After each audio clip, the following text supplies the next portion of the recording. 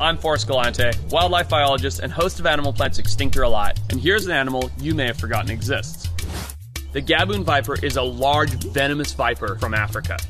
The gaboon viper has a fearsome reputation because it has the longest fangs and highest venom yield of any snake on the planet. The gaboon viper is a sit-and-wait predator with cytotoxic venom, meaning when it strikes and bites, it attacks the cells in that location, rotting and killing the flesh, which can ultimately lead to death.